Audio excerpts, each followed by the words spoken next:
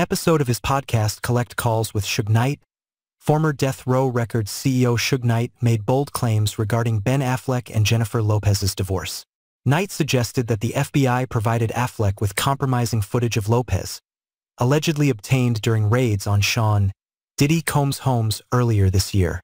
The footage, according to Knight, shows Lopez engaging in illicit activities and could have played a significant role in the couple's separation.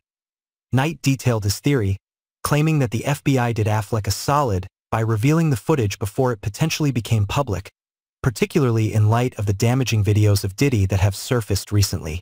"I'm quite sure they said, 'We want to show you some things about your wife,'" Knight speculated.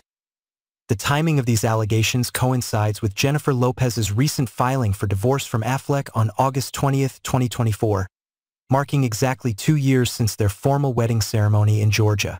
Lopez cited irreconcilable differences, listing their date of separation as April 26, 2024, according to People.